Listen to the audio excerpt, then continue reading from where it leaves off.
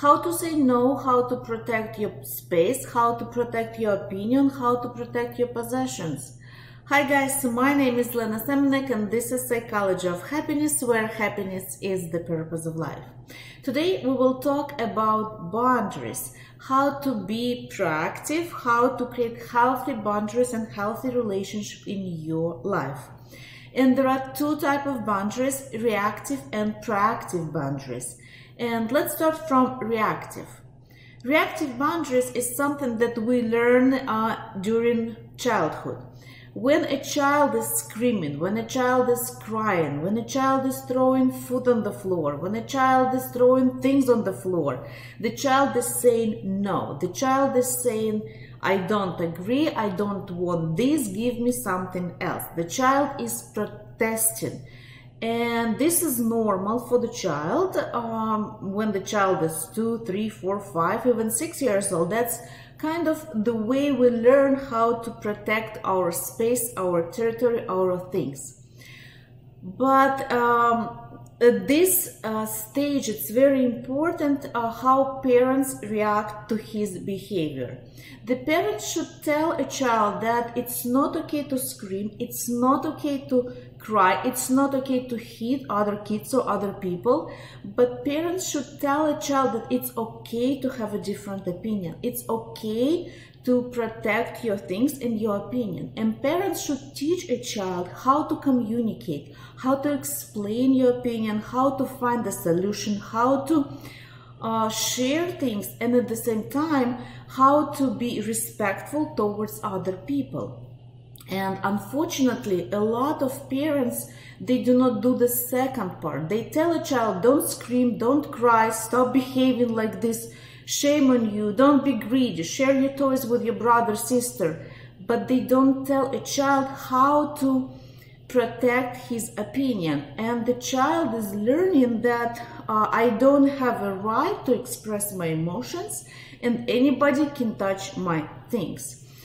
When the child is growing up without learning healthy boundaries, a child becomes either a victim or a rude, aggressive person.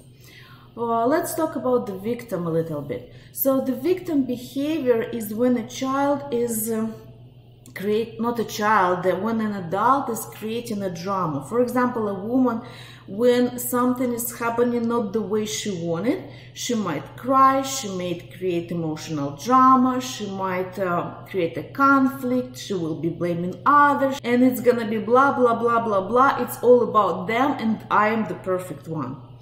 And another reaction, when a person did not learn how to use the boundaries, how to protect your things in a good way, then the person will react with the rudeness, with anger. The person will be aggressive. He will not respect other people's opinion. He will think that he can break the rules, and if people are breaking his rules, he will be defensive, aggressive, and hyper reactive. So the reactive boundary is based on emotional reaction. If you feel sad, you cry. If you feel angry, you scream. You talk with the people in a rude manners, in a rude way.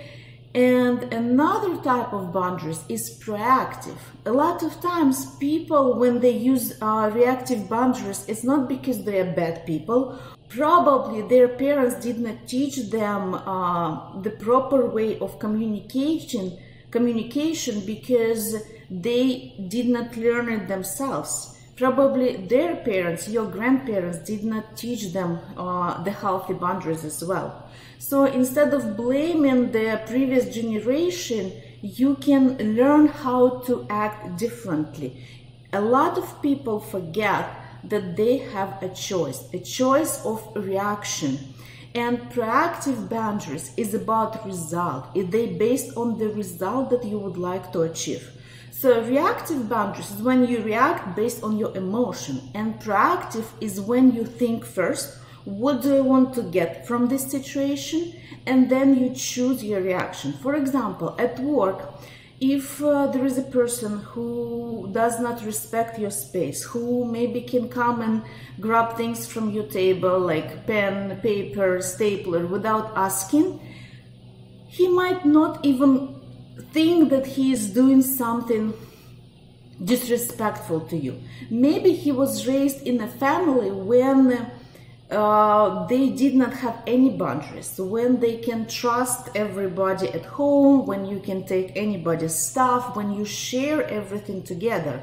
It's like family without boundaries. We're so close that we don't have secrets, we don't have any walls, any boundaries between us.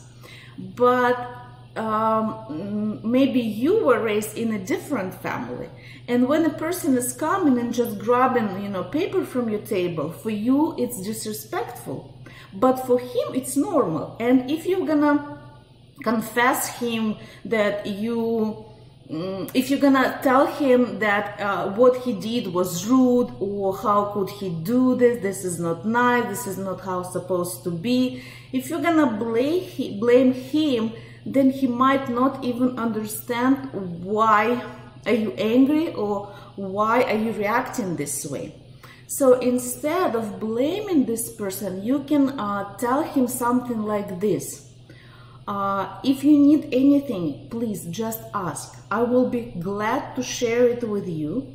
But when you just come and take stuff from my table, I feel disrespectful. I know it might be different for you, and maybe you did not mean to be rude towards me, but this is how I feel.